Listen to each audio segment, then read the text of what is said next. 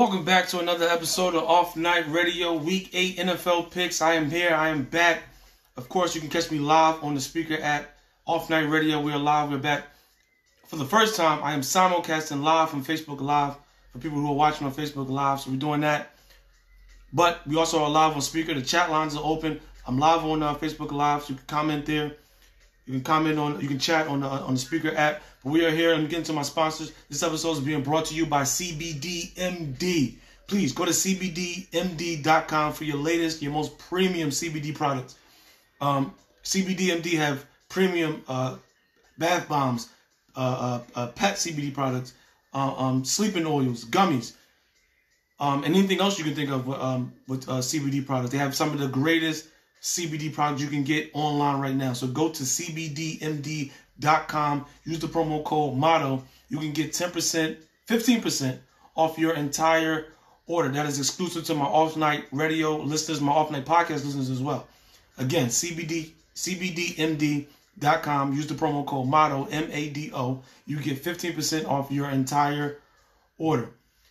Time for me to get into my hugehealthtips.com sports headlines of the week. Hold on, technical difficulties. Let me do that one more time. Time for me to get into my hugehealthtips.com sports headlines of the week. We are here Friday. The Dodgers are the 2020 World Series champs. The first World Series they won in 32 years.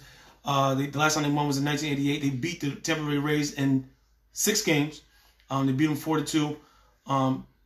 And if you were keeping up on the Off Night podcast, I was doing a recap of every single World Series game as they were going on. I was recapping every single game.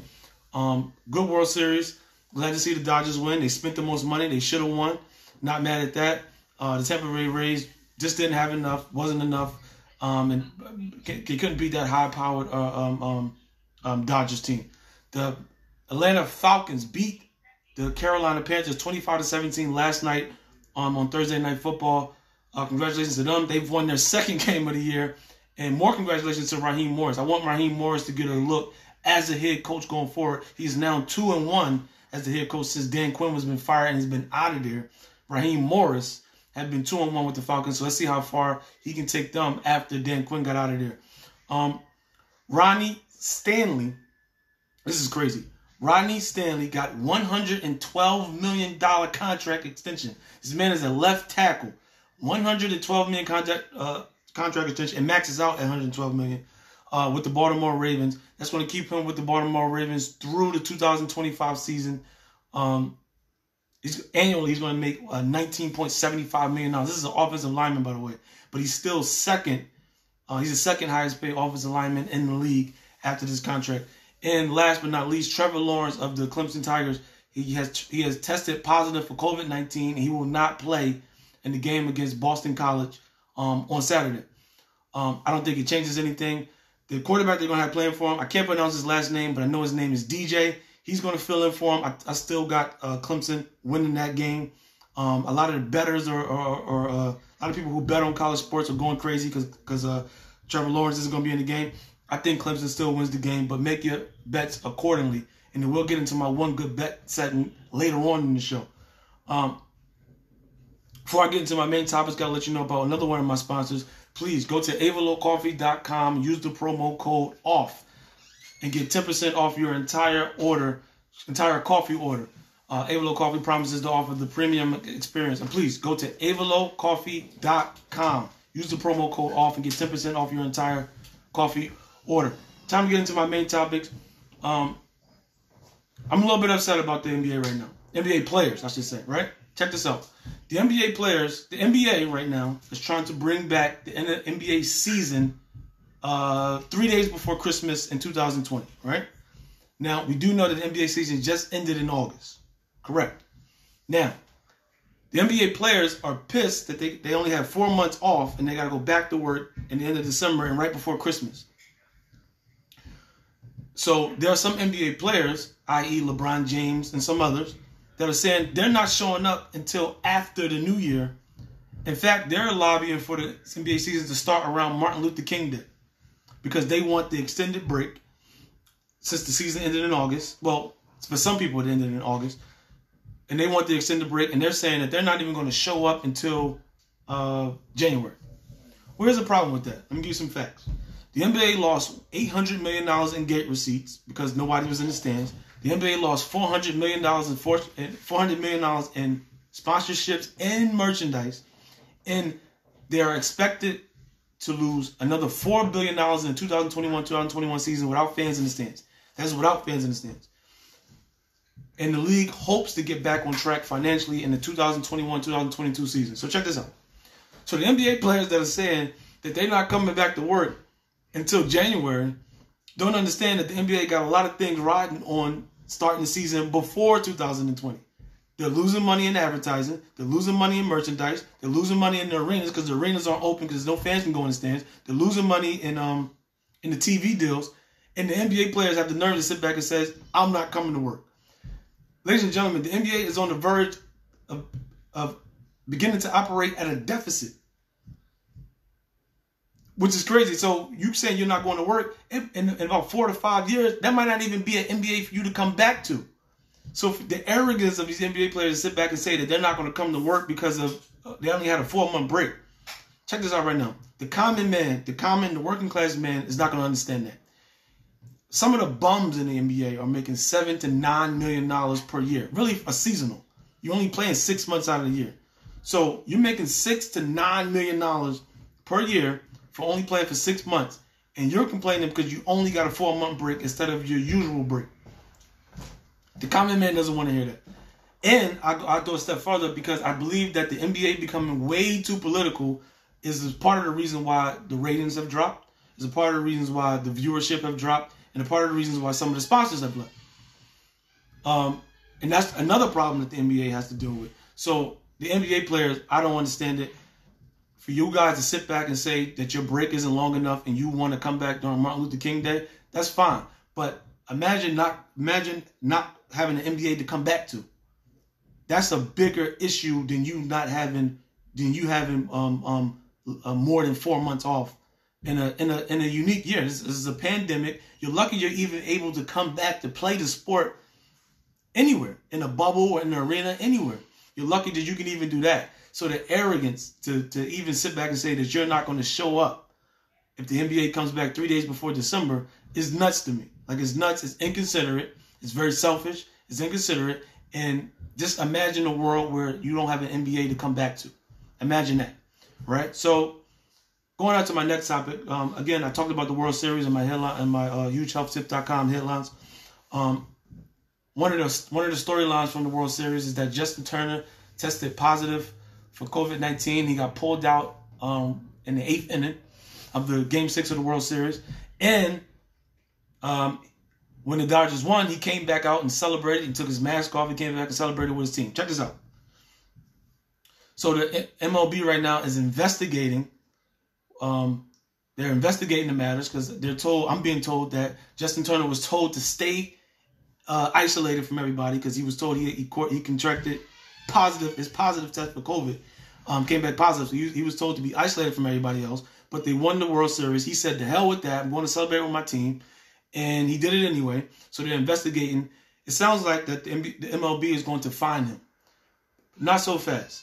Not so fast. Lucy, you got some splaining to do. So how did this man test come back positive after 8 innings have already been played? That makes no sense to me. So if I'm Justin Turner, and the fine is coming, he's going to get fined. When the fine does come, he should lawyer up and go back to the MLB and say, you guys should have alerted me about the positive test way before I even stepped foot on the field, before they penciled me into the starting lineup. Because the MLB is culpable for this. What's the point of doing COVID testing if the results don't come back before the game starts? I'm going to repeat that. What's the point of doing COVID-19 testing if the results does not come back before the game starts? That was sloppy on the in terms of the MLB. That was and for them to saying that they're going to investigate is them not being accountable because they're liable for this. They have a culpability into this more than they are taking about this. Now, getting to Justin Turner. Justin Turner, if you contracted COVID, and then you ran back on the field, that was selfish. that was inconsiderate. But I get it. If I won the World Series, if I have COVID, if I had AIDS, COVID, all of that combined, if I had super COVID, I'm going back on the field so I can celebrate the World Series with my team. I'm doing it. I'm getting it. I'll pay the fine. Just Turner makes millions of dollars is fine. I'll pay the fine. I'm going back on the field. I get it. I understand the man going back on the field. But it's selfish. It's inconsiderate. And one of the things about COVID that people don't talk about is that for younger people in your 30s or your late 30s, it's not really going to affect you that much, especially if you don't have any pre-existing conditions. But for older people, people who have pre-existing conditions, people who have asthma and and things that go greater than that, you can really affect those people. It could be deadly to those type of people. So that's why I say it was inconsiderate and it was selfish, right? So that's what Justin Turner with that. So that is they can play good cop, bad cop with that all they want, but I think Justin Turner was selfish, and I think the MLB is being unaccountable, and they were sloppy with the COVID testing. However they did it, because he should not know in the 8th inning that he has to get out the game, and because he tested positive for COVID, and he's been playing for 7 innings already. That's ridiculous. That's sloppy. MLB needs to be they need to get their act together. Got my one good bet segment coming for all my gamblers out there, and I got my weekend sports coming up. But first, I want to get into my Week 8 NFL picks. We're going to start right there from the top. Pittsburgh Steelers at the Baltimore Ravens. I have the Baltimore Ravens winning this game. The Pittsburgh Steelers showed me they showed me chinks in their armor against the Tennessee Titans last week. So I got the Baltimore Ravens beating the Pittsburgh Steelers in Baltimore. My New York Jets at the Kansas City Chiefs at Kansas City. This is the week where I'm going to give up on my Jets. I'm giving up on my Jets this week. My New York Jets don't have a shot in the world against the Kansas City Chiefs to win this game. They don't. I think I looked at the gambling spread. I think the Kansas City Chiefs were minus 2,200 to win this game. I mean, you would have to bet 2,200 to win $100.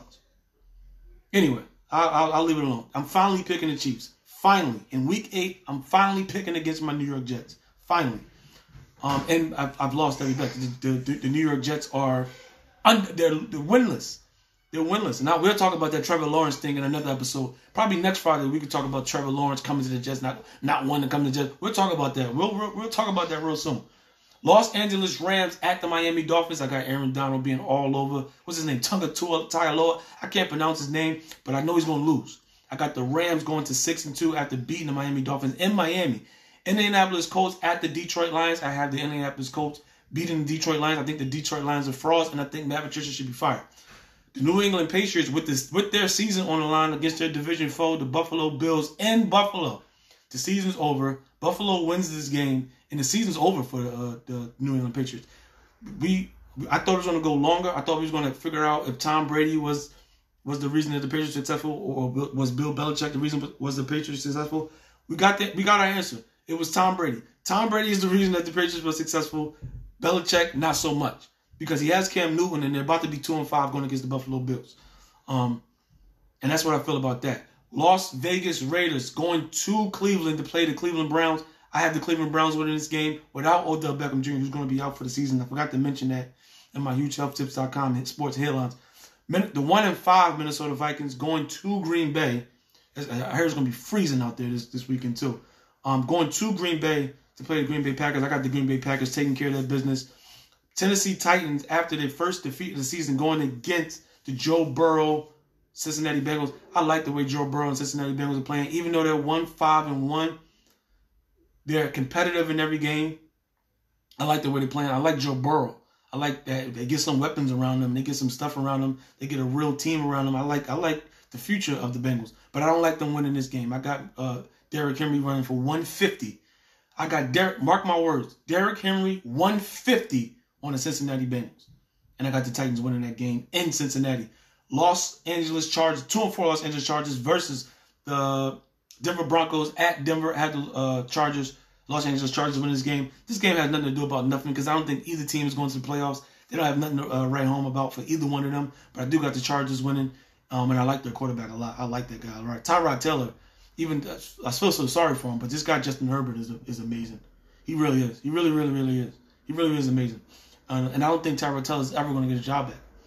I think not with the Chargers. Tyrod Taylor can probably be a backup for somebody else. He can probably be a starter for somebody else, hopefully. But he's never getting his starting job back. It's over.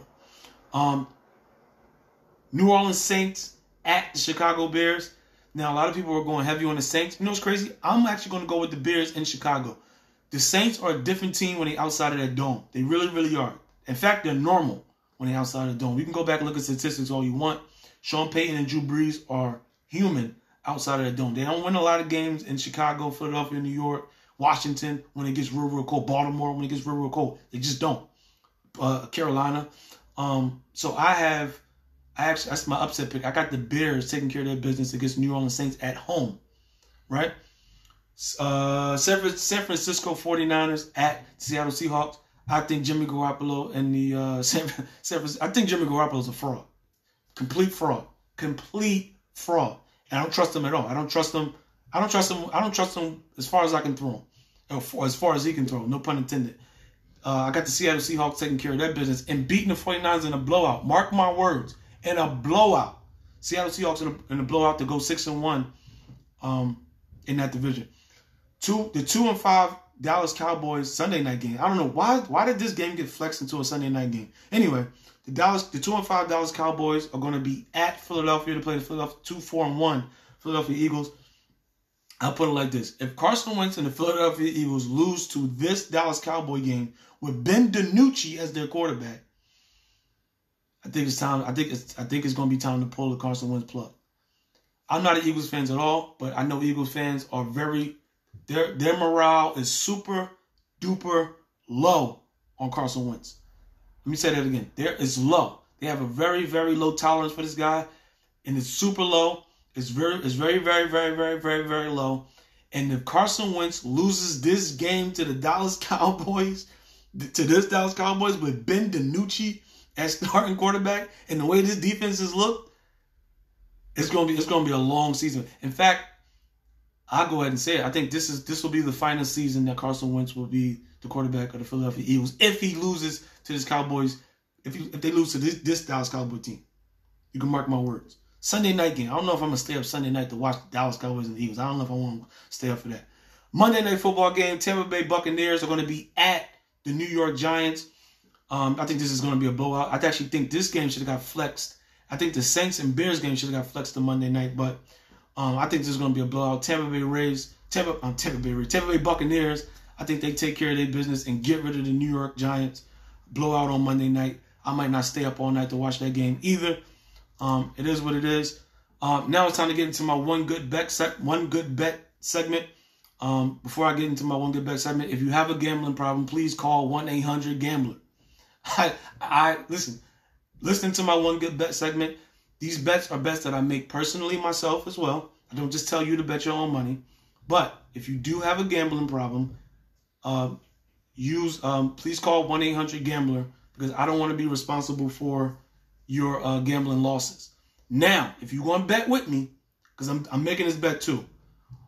The Auburn Tigers are plus 136 versus LSU. I like that bet. I like that bet so much that I like Auburn to win straight up. This is a straight up bet. Plus 136. You know what that means? If you bet $100 on Auburn beating LSU, you'll win $136. Plus, you'll get your $100 back that you bet. So that'll be a $236 payout if Auburn wins. I'm going to make that bet. I'm not, you can bet with me if you want, but gamble responsibly, please. Please don't hold me responsible for your losses if you lose in or not. I don't want any winnings if you do wind up winning. You have to share the winnings with me. Although I would not, I should put my cash app up here because I don't mind you sharing the winnings with me if I do give you a good bet. My last 3 weeks I've been terrible on my one good bet segment because they've been all losses. All of them have been losses. But I think this is a good one. This is a good one. I like Auburn to sneak up on LSU and when it's an underdog bet. I like it. Time to get into my weekend sports. Of course, we got NFL Week 8 action, NCAA football action, a ton of good games. I can't even pinpoint one game I'm going to watch. Well, the Boston College and Clemson game just got that much interesting because Trevor Lawrence is not going to be playing, right? So that's going to be one game to look out for. All my golf fans out there, the Bermuda Championship is taking place at Port Royal Golf Course. If you into your golf, you got the Masters coming up in about 2 weeks. That's going to be crazy. And the Houston Open before that, so that's going to be crazy. And my man Anderson Silva is going to have his last fight Saturday night on UFC Fight Night on ESPN Plus. That's a must watch. I don't care what you're doing. ESPN Plus is about $5. You get the app. In fact, you can get a 30-day trial. If you get it right now. Anderson Silva, legendary Hall of Famer, his last fight ever. And I think he's going to win in the second round. I'm calling the second round. I actually got a bet on that too. But Anderson Silva, last fight, UFC Fight Night. That's pretty much it. That's all I got for you guys. Make sure you rate, subscribe, and review on whatever platform you listen to the show on. It'd be greatly appreciated. Thank you to my sponsors. Please go to cbdmd.com. Use the promo code Mado and get 15% off your entire CBD order. Go to avalowcoffee.com. Use the promo code OFF. And get 10% off your entire coffee order. Did I miss anything? No, I didn't. See you guys next Friday on Off Night Radio, Week 9 NFL picks. And I got some more Off Night podcast episodes coming in the near future. I'm over and I'm out of here. See you guys next Friday.